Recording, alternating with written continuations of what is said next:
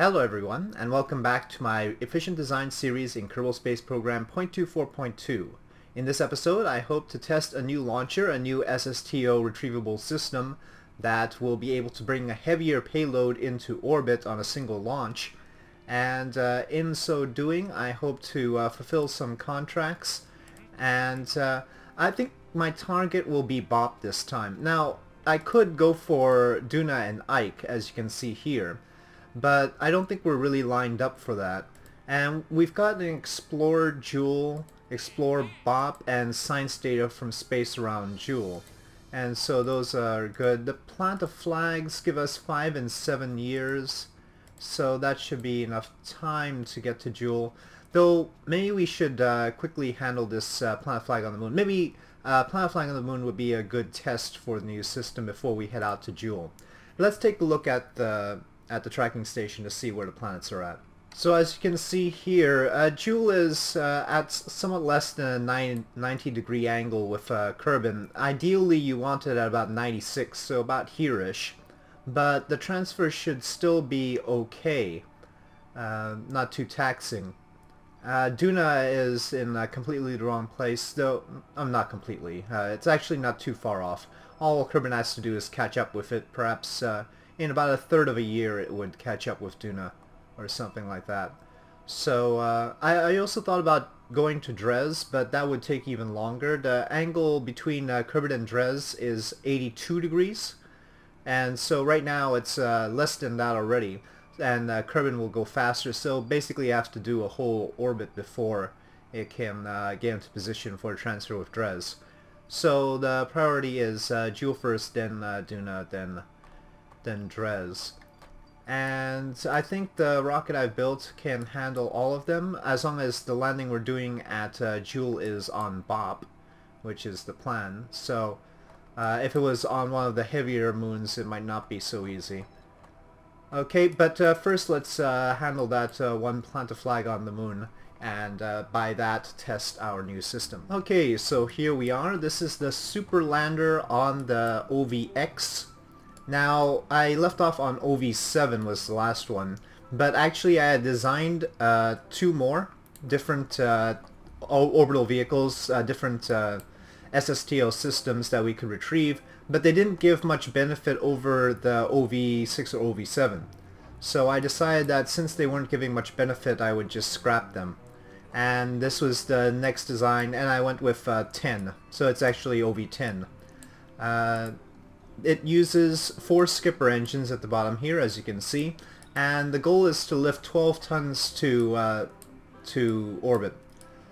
And again, single stage. You can see the parachutes at the top here. They're heavier, but I need fewer of them to bring it back down. You can see the landing struts. No point trying to have them hold the rocket on the launch pad, because the rocket is so heavy with all of its fuel that they just collapse. Okay, so it needs to be empty for them to be able to hold it at all, I think. And the reason why it's a super lander is because it's actually 2 landers. It's got 1 lander stage here. This fuel is just lander legs and fuel here, and it feeds the fuel up to these, and then this is the second stage, and it also has landing legs. So this can potentially land at 2 locations, which is important, and maybe we'll do that at the Moon. So yeah, you'll see that these engines are sort of tilted out. This is a little neat trick that you can do. RCS tanks, this is an empty RCS tank, and RCS tanks empty are 0.05, which is the same as a radial decoupler, and you can attach them radially. So this is a way to have these small 48 7S's attached radially, because they're so efficient. They have a very high thrust-to-weight ratio. For those who haven't taken a look at this, you just take max thrust divided by mass. So this has something like 216 thrust-to-weight ratio. This has 250. This one has, well, it's less than 200 anyway. And you'll see that the Rockamax 48 7S has 300, 30 divided by 0.1. That's huge. In fact, it's the best that we've got. The worst is probably the LVN, which has about less than, between 30 and 40. And this one has 120. the LV909, somebody mentioned how much more efficient 487S is than the LV909. The LV909 has a thrust weight ratio of only 100 compared to the 487S's 300, which is why that happens. So, and the Poodle is also about 100. And this is a big problem because actually in real life, upper stage engines are the ones with the lower thrust weight ratio, higher thrust weight ratio usually. At least they seem that way to me. They're very lightweight engines. So yeah, I don't know why we have this, but there's a good reason for that. The reason that they're lighter weight engines is because in the vacuum you don't need as high a chamber pressure, and so the actual combustion chamber for the rockets doesn't need to be as heavy as the surface stage rockets. But we seem to have the opposite situation with the LV909 and Poodle. I have no idea why. But yeah, just a little side note. So I have these two, and that's good enough to land on places with about, let's say, 0.5 Gs of gravity. So we can't do Tyler or Lathe with this sort of thing, and it doesn't have enough delta V for it anyway. But Duna, Ike, Bob Paul, probably even Val, the Moon, Minmus, all that is good. Okay? So, oh, and there is a transfer stage here, but it's only got enough fuel for about sort of a Duna-ish transfer, so probably some of this stage will have to be burned in order to get to somewhere like Joule. Okay, anything else I need to talk about? This thing barely lifts off the ground because of the way it is, but the important thing is whether we can bring it back. Yep. So, crew... Tom Das. I don't remember using Tom Das. I'm gonna go with Tom Das for this one. So this is the moon test of this rocket, okay? So let's head out to launch pad and get things going. Okay, here we go with Tom Das Kerman.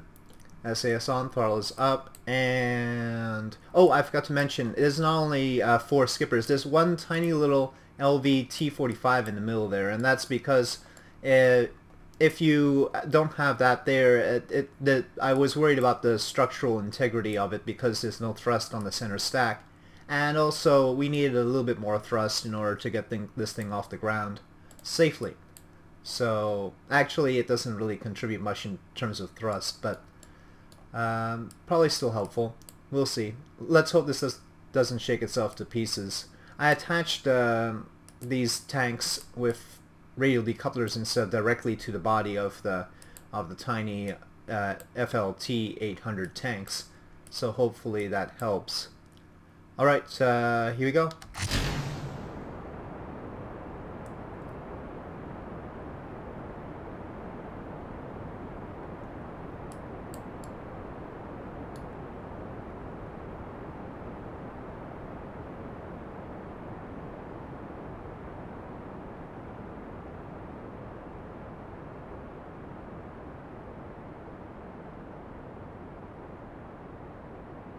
Tom Das Kerman looks confident as the rocket is performing well so far. At least it didn't fall to pieces on the launch pad. That would have been embarrassing for me. I don't know if this is enough parachute to bring this stage back. It's tough to say. Certainly it would have taken like 3 times as many of the radial parachutes, considering how many it took for the OV6 and all. And that probably wasn't an option. Also, we don't have the 2.5 meter nose cones yet, so I would have had to do something like I've got here anyway, with the, what are these called? These adapters plus the other nose cones. So might as well put parachutes on. This is certainly a wider rocket than I normally try to create, and the reason for that is, of course, having a wide base for landing. I think it might even be able to float properly thanks to the wide base, I think. We may or may not get a chance to test that this time. Well, it looks pretty stable so far. Should be. I used plenty of struts on it. You can sort of see the struts going around. Oop. Lots of struts. And that's because initially I thought about just having the 4 skippers, no engine on the center.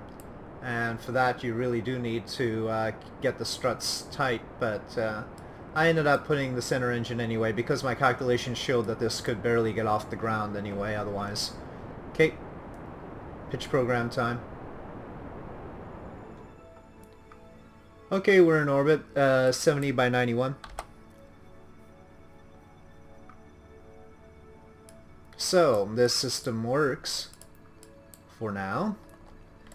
Let us separate, and Tom Das Criminal will be free. Let's see if I action grouped his solar panels.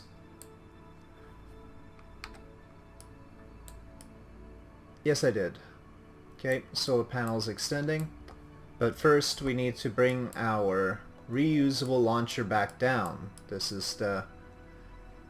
once again the experiment, the most common experiment in this series. And what I'll try is, let's say the KSC is going to move to around here by the time we get back. Gonna retro burn. And I don't want to get it too low because otherwise we'll be, because we're already very close to the atmosphere. The atmosphere will be giving us drag as it is. So maybe...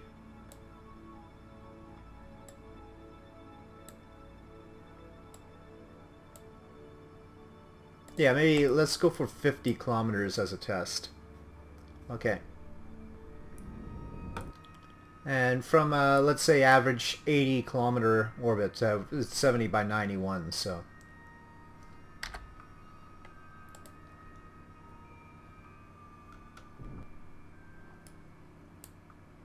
unfortunately, the KSC is going to be in the dark.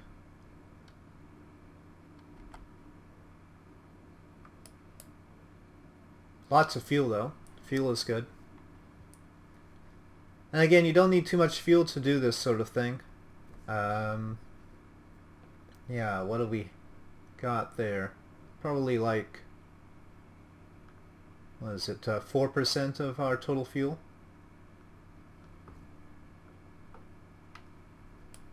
Tough to have a real reference. I'm trying to see where the peninsula over here might be, but can't really see it.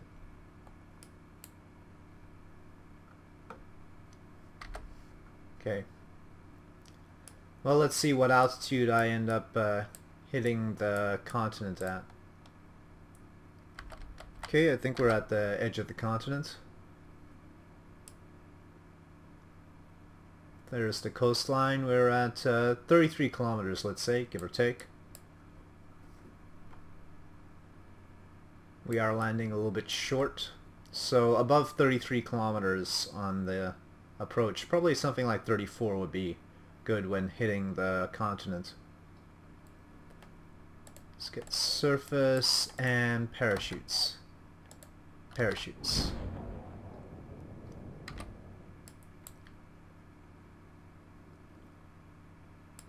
How far away are we? Let's say 40 kilometers.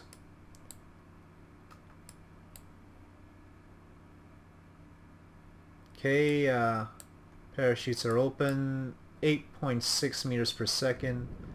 Let's give it a tiny bit of thrust to bring it to, let's say, 6 meters per second.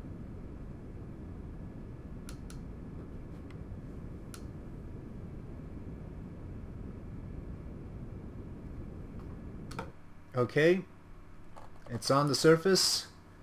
And it is stable and intact.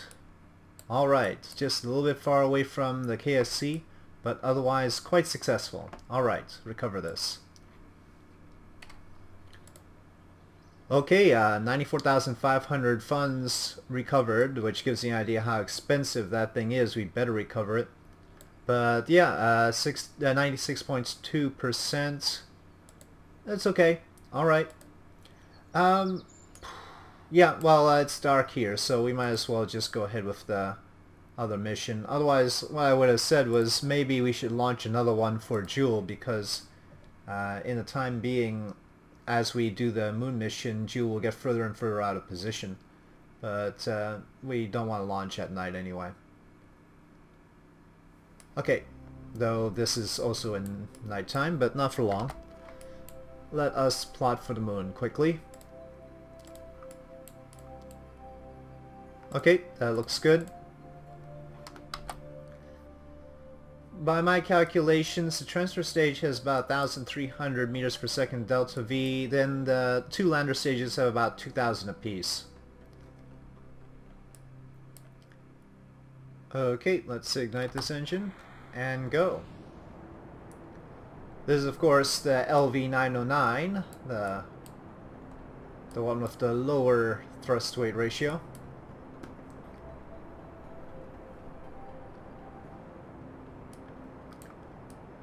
Oh, I should mention, I've put these parachutes on the top here, and the reason for that is simply aerodynamics.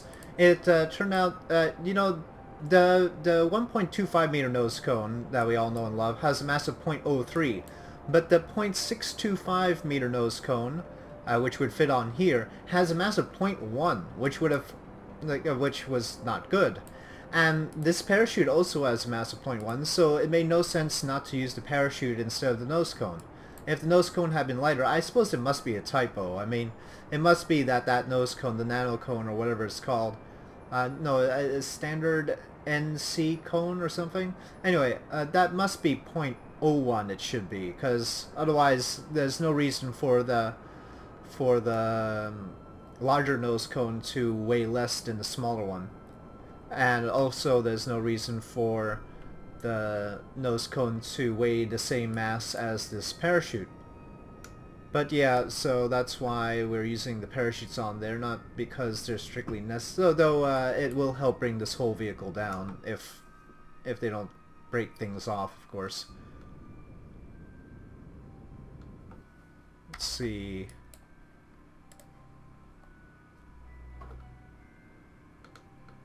Oh. Okay, I guess we can do that. Alright.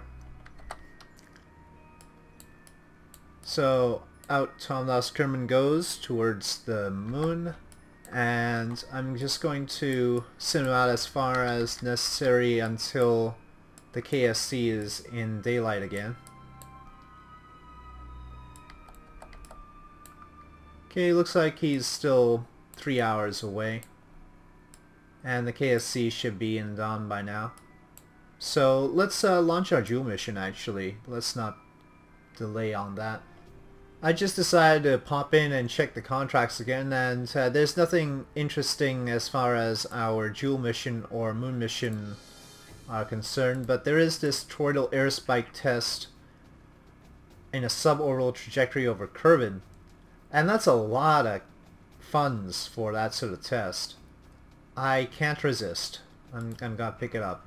I mean, if they're gonna give you that much, you can't say no, right? Okay, so this is a completely retrievable aerospike test.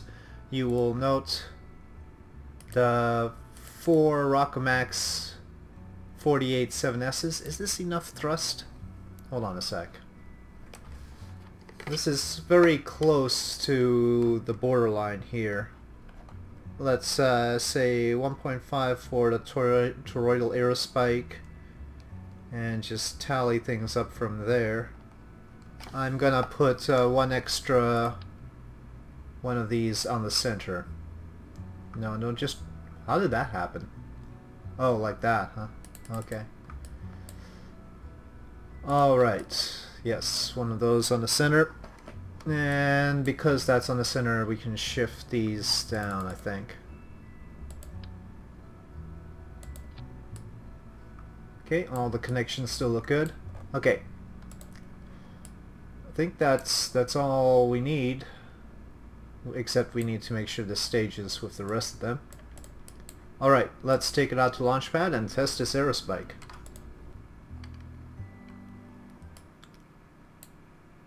Okay, here we go. SAS on, throttle up, and launch.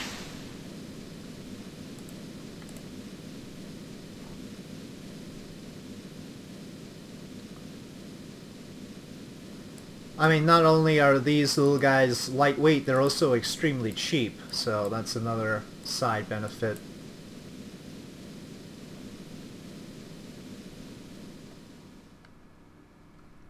Okay, that should cover the entire altitude range, so we're good. Let's coast up there.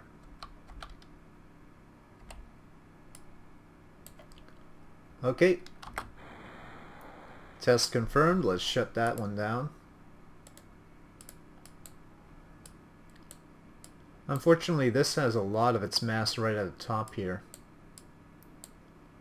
On the bright side, we got 6 meters per second on the dot, so we can slow to less than that, but let me wait a little bit.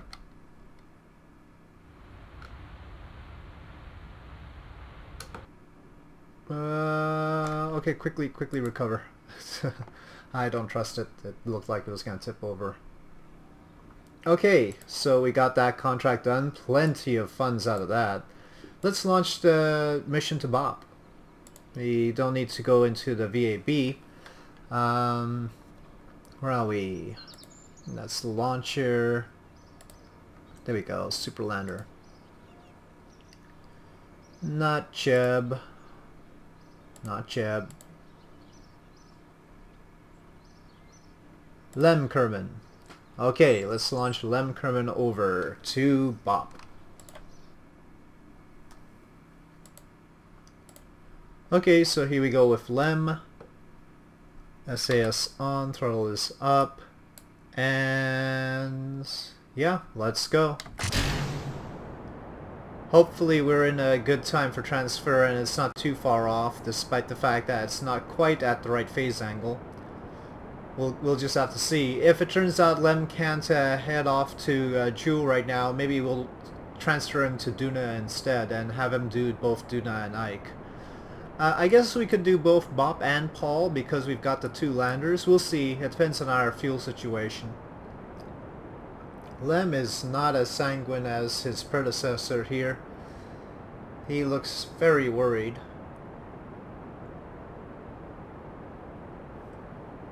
Gotta start the pitch program earlier. Bit of a wiggly on the payload there.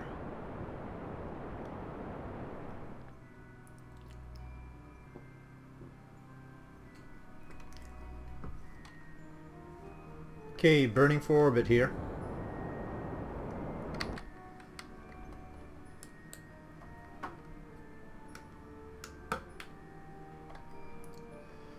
Okay, 79 by 77. Probably 80 by 78 actually. Alright, safe orbit, and Lem can be decoupled. Okay, Lem is on his way. Let's extract his solar panels first, and then switch back. Alright, now doing a very similar descent that we planned last time. We wanted, let's say, around here-ish. Let's go for...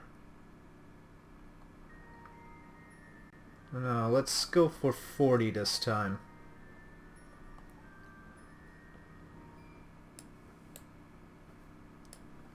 Okay, I'm at my main retroburn point, and it looks like I still need to do one. So let me undo physical time warp, turn to retrograde, and pull the orbit down a bit. Okay, let's say till there. That's easy to remember.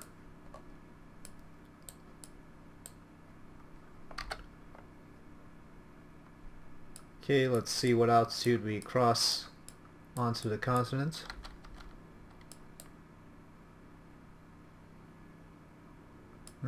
Seems like we're definitely too shallow. Let me see if I can turn it right here, otherwise we're gonna be in trouble later. Let's readjust a little bit.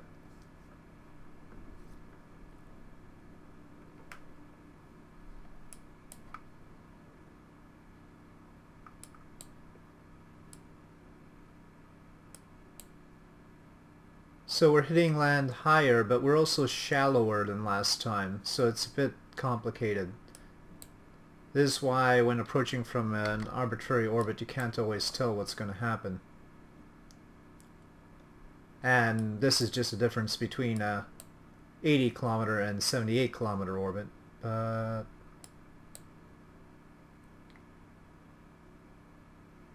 it's not bad.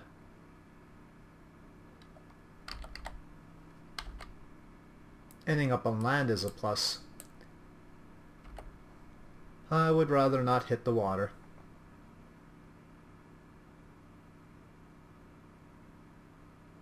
Okay, that's good. Got full deployment. And let's begin landing burn. Let's try and take it to 5 meters per second.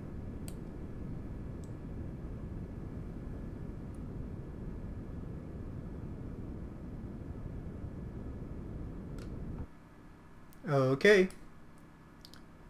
Looks like it landed steady to me. Recover vessel.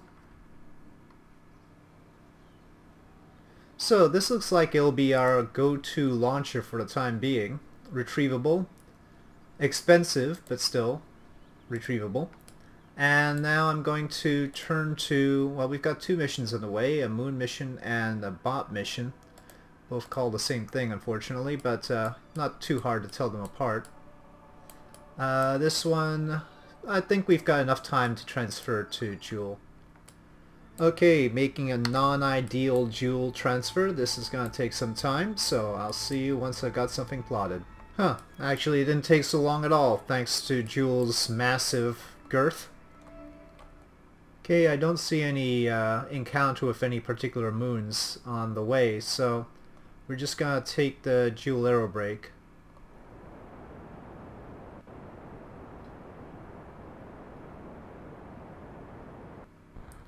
Okay, the LV-909 is out.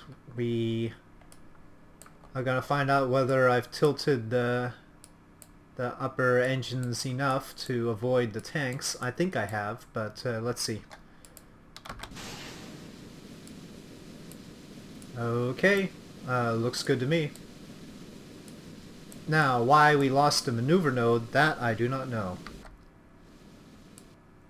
There was no command module on the portion that we left behind, so I don't know why we lost. Did I accidentally click something? I must have accidentally clicked something. Oh well.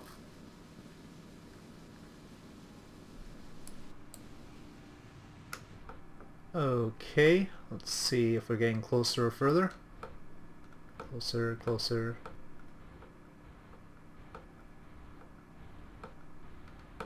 There we go. We seem to have hit set as a target, but we're not getting our nodes.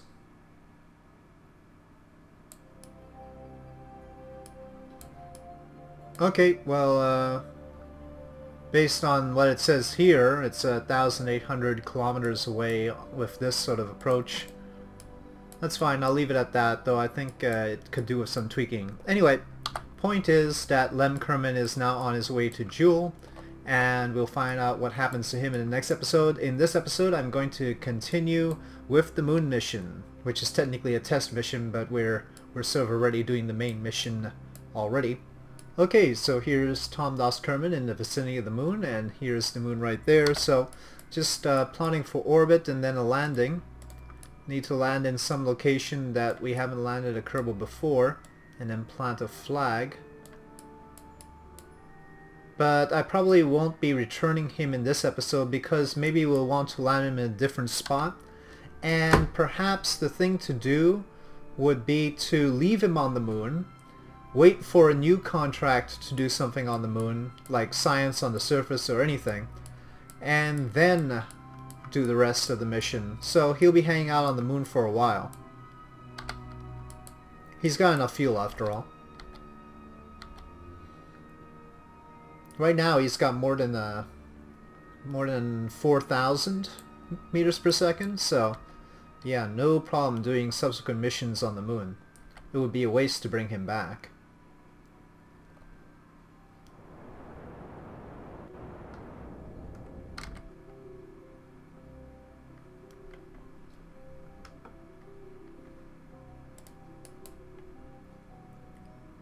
Okay, 97 by 67. Let's just burn for a landing.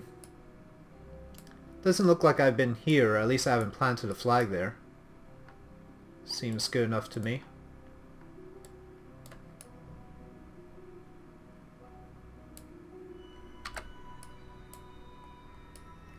Okay, initial descent burn complete. Here we go.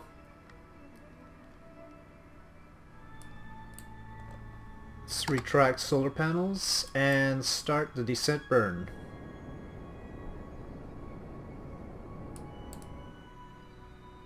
Gonna aim a bit south and try to hit either this patch or this patch. Probably this patch here.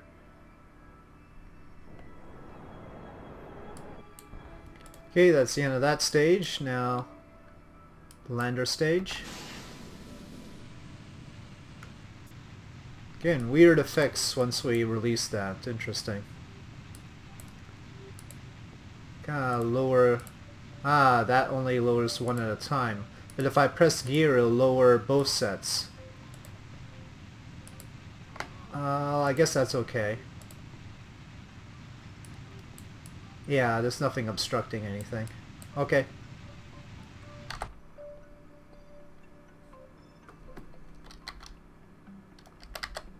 Whoop, almost went the wrong direction on the time warping there. Thankfully they do have the time warping limits.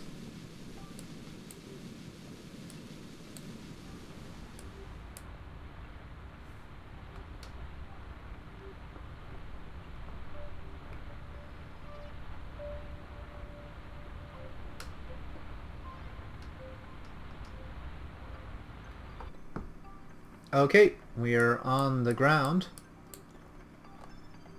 Alright, and the specification said Tom Loss Kerman should plant a flag. So let's extend the ladder. Ladder, of course, is tilted out a little bit so it avoids some of the obstructions. Doesn't go all the way to the surface though, no way to have a ladder extension all the way out here. So, but that's good enough. Tom Loss. It's going to be a bit of a jump there. Oh, backflipped. Okay. Alright. Maybe... no. Well, yeah, there we go. Come on. This is your big moment. Take surface sample. Northwest crater. Keep data. UV report. Keep data. Plant a flag. We've got that.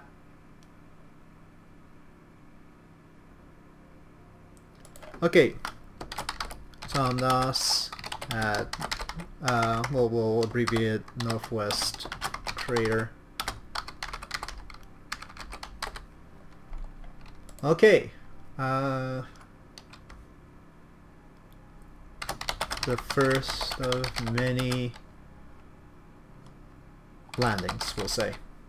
Is that right? Oh, okay, good enough. Because we've definitely got the feel for it, and Tom Loss is going to be doing a lot more exploring on the moon than any Kerbal has done before in this save. Now, he has to get back in the capsule though. That should be fun. Forward, Tom Loss, forward. Grab. Good boy. Okay, up you get. We do have other experiments here. Log ravioli detection stuff. Should I keep or transmit? I don't want to have Tom Loss go out and grab it. Let's just transmit the data. Let's get solar panels out though. Okay, let's transmit this data. We can do the remainder some other time if necessary. Okay, and seismic scan. Okay, finally let's get the temperature scan out. Again, could get more science out of all this, but for now I think this is sufficient, and Tondos is going to be getting much more than this. But I also wanted to take a final look as we leave Tondos here, and perhaps for future endeavors on the moon. And I wanted to take a look at our tech tree for a sec. So here's the state of our tech tree. We've got the claw here. That's really the only thing that we haven't unlocked at this tier. And the only question is whether I want something from some higher tier that makes me want to not unlock the claw just yet. Rover wheels would be interesting. I haven't really used these parts much in the context of a series. Could try them out. I don't know what kind of a single stage system they could possibly create. Could be very useful instead of having the bulky thing we've got now.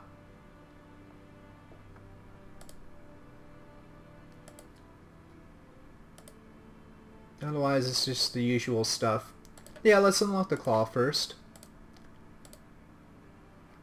I haven't done much with ion propulsion. But if we get ion propulsion, we really need the solar panels as well, these Gigantor. Let's unlock these solar panels and batteries first. And then my next thing will be aiming for the ion engine and the xenon container. Okay, so that's part of the plan. Haven't used that in any series. Have I used that ever? The ion engine? Maybe not. Anyway, so we can look forward to that. So, more missions on the moon, mission to Jewel, and other hijinks coming up in the next episode.